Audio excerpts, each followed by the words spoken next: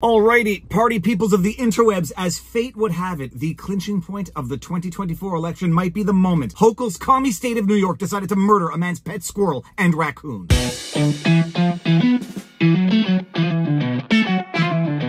Viva Fry, former Montreal litigator turned current Florida rumbler, in my home office. It is Sunday, so get ready for the Sunday night Viva and Barnes law extravaganza at 6 o'clock Eastern. Pay attention to daylight savings because daylight savings time has changed. I forget which way it went. Spring ahead, fall back. Check your clocks, people. 6 o'clock tonight. But as I'm sure you've heard the story because I put out a vlog yesterday and I think pretty much everybody's talking about it, in New York State, Hochul's commie state of New York, where we have seen lawfare and violation of constitutional rights from Dexter Taylor, who's in jail now for 10 years for building his own firearms in the privacy of his own apartment, to Donald Trump's lawfare, where he was sentenced to $450 million in damages, found liable for sexual abuse under a ridiculous law. They literally changed the law yet again to facilitate a batshit crazy E. Jean Carroll suing Donald Trump. And just the other day, we saw the administrative state run amok, where they went and seized the pet squirrel and raccoon of a man and woman named Mark and Danny Longo. The Instagram page for the squirrel, PNut the squirrel, had over 1 million followers, an animal that did nothing but bring joy and happiness to the people, and apparently that's enough for summary execution by the administrative state. Now, people on the internet are saying, Viva, you're making too big a deal of this. What's the big deal? This is like Harambe for the right. And I'm like, if you think this is Harambe for the right, A, you're an idiot, and B, Harambe shouldn't have been killed either. But there is a world of difference between killing a zoo animal because a child, apparently not being properly supervised by the parents, falls into the enclosure of the animal. Harambe should not have been killed either, but there's a world of difference between killing a zoo animal and the authorities knocking down your door, kicking you out of your own home so they can treat you like a criminal, going through all of your private property, then seizing your private pets and murdering them. As at the time of shooting this vlog, Mark Longo took to Twitter to say that he is meeting with Donald Trump to discuss this issue because Donald Trump is kind of paying attention to the things that matter to the people, and the privacy and sanctity of their own home from an administrative state, a commie administrative state, is kind of first and foremost on the list of priorities of most Americans. Mark Longo at Mark Longo ONX. We're going to meet at Real Donald Trump soon. Thank you for the continued support. Spread the word.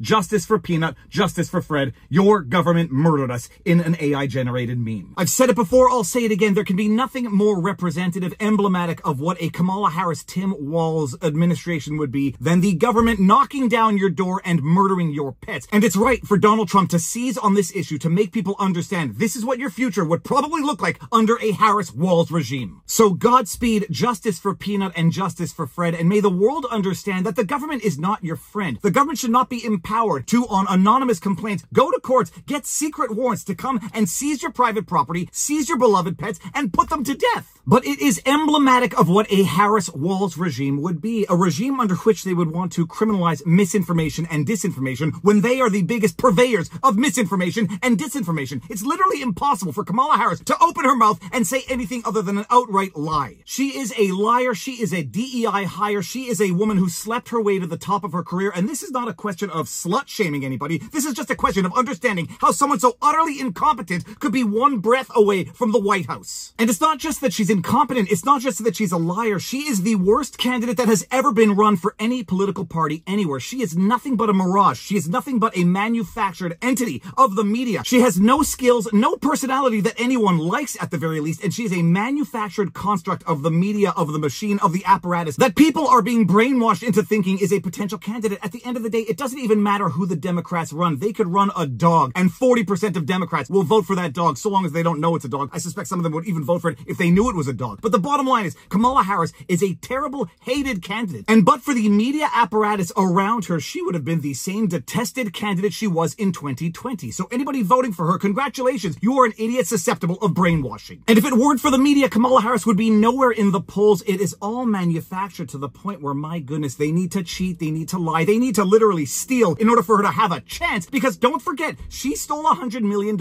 in campaign donations that were donated to Joe Biden while she was out there lying through her teeth, saying Joe's good for another 4 years. Donate to him, haha, stab him in the back, take his $100 million that was donated to his campaign. Cheat, lie, steal. It's the only way they can even be remotely competitive. And if you needed another example, my goodness, did you see what happened on Saturday Night Live last night? I didn't see it either because nobody watches that stinking hellhole of a show. But my goodness, what did they do yesterday? They ran a skit, which is nothing more than a disguised campaign ad. I'm not going to play any portion of that because in addition to being unfunny propagandist rubbish, they are also copyright trolls of the highest order. You show 5 seconds of a skit from SNL, you are going to get copy claimed. But they ran a skit in which Kamala Harris's image in a mirror is talking to her image in a mirror, except on the other side, it's not Maya Rudolph who plays Kamala Harris. It's Kamala Harris. Oh my goodness, it's so hilariously unfunny, it makes you want to puke when you watch it. But it's not just that it's unfunny, it's also a direct copy of what Donald Trump did. I think it was back in 2016. Well, it might have been 2020. I don't remember if it was 2016 or 2020, but the bottom line, it's a direct ripoff of what Donald Trump did on SNL. Lie, cheat, steal, do whatever they can to break the rules in order to gain any form of competitive advantage because their ideas on their own are so disgusting, nobody would possibly buy into their ideas but for the cheating, lying, and stealing. And it's such a level of lying, cheating, and stealing that even one of the chair people on the FCC said this is an FCC violation. As you may or may not know, under FCC rules, you are required to give equal airtime to political candidates in the time of an election, and lo and behold, SNL, by way of this skit, campaign contribution, campaign ad, found a way to circumvent the rules of the FCC. The Equal Time Rule, 47 United States Code Section 315, Candidates for Public Office, specifies that American radio and television broadcast stations must provide equivalent access to competing political candidates. Oh, but we weren't giving airtime to a political candidate. It was just a skit on Saturday Night Live on the last Saturday before the election. Bullshit! From the New York Post, Politics, FCC Commissioner blasts Harris's SNL appearance as, quote, clear and blatant effort, end quote, to evade equal time rule. The senior Republican commissioner on the Federal Communications Commission blasted Vice President Kamala Harris's, quote, Saturday Night Live, end quote, debut as a, quote, clear and blatant effort, end quote, to evade the equal time rule. Brendan Carr stressed that the FCC's, quote, equal time, end quote, requirements mandate opposing candidates to get the same airtime and alleged that NBC, quote, structured this appearance in a way that evades these requirements, end quote, by timing it so close to Election Day. And then to read his tweet on the subject, Brendan Carr at Brendan Carr FCC, this is a clear and blatant effort to evade the FCC's equal time rule. The purpose of the rule is to avoid exactly this type of biased and partisan conduct. A licensed broadcaster using the public airwaves to exert its influence for one candidate on the eve of an election, unless the broadcaster offered equal time to other qualifying campaigns. And based on a statement from the Trump campaign, they did not make such an offer to Donald Trump's campaign. Quote, Kamala Harris has nothing substantive to offer the American people, so that's why she's living out her warped fantasy, cosplaying with her elitist friends on Saturday Night Leftists as her campaign spirals down the drain into obscurity, end quote. Spokesman Stephen Chong said in a statement, quote, for the last 4 years, Kamala's destructive policies have led to untold misery and hurt for all Americans. She broke it, and President Trump will fix it, end quote. Kamala Harris copied Donald Trump's policies on no tax on tips. She copied Donald Trump's policies on the wall, which she once called a medieval vanity project, and now she's copying Donald Trump's appearance on Saturday Night Live to circumvent FCC rules to get one last attempt to brainwash some people into voting for her. When Democrats aren't lying, cheating, stealing in order to steal elections, they are out there busting down your front door to kill your pets. This is a turning point. This is an inflection point. You have now 2 days to decide what future you are going to vote for. Do you want a Kamala Harris, Tim Walz future where they criminalize disinformation and misinformation and will surely one day be locking you up like they're locking people up in the UK, where they can bust down your front door to make sure that you're storing your firearms safely, and where they bust down your front door, kidnap your pets, and then murder them? Donald Trump may not be able to fix everything, but one thing is sure as sugar. It was Kamala Harris and Joe Biden who spent the last 3.5 years breaking it. So vote accordingly come Tuesday, and justice for PNut and Fred. And with that said, if you like what I do, you know what to do. Like, share, subscribe. Make sure your notifications are turned on. I will see you all in a matter of minutes now. And most importantly, exercise, eat healthy, sunlight, talk to people in real life, and now you know your vlog. Peace out, peeps. Booyah! But didn't that deal also involve amnesty? And didn't that deal also involve a significant number of illegal aliens being allowed into the country every year? I think it was 2 million people.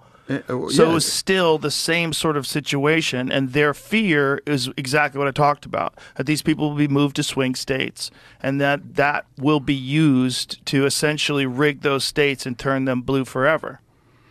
Well, I'm not really sure if that's what's in play.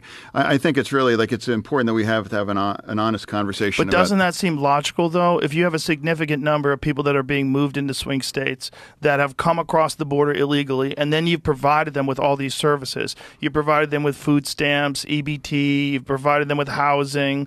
You could, if you gave those people amnesty and allowed those people to vote, and it was very organized, You're talking about 75,000 votes over a few counties that switched everything over to the Republicans. You could see how you import 10 million people over the course of 4 years illegally, and then move a significant number of them to swing states, and then provide them with all these services, and then give them a path to citizenship. You could essentially rig those states. Undeniably, immigration is changing our nation. I mean, I haven't spent a lot of time in Texas, but it's very clear that immigration has remade Texas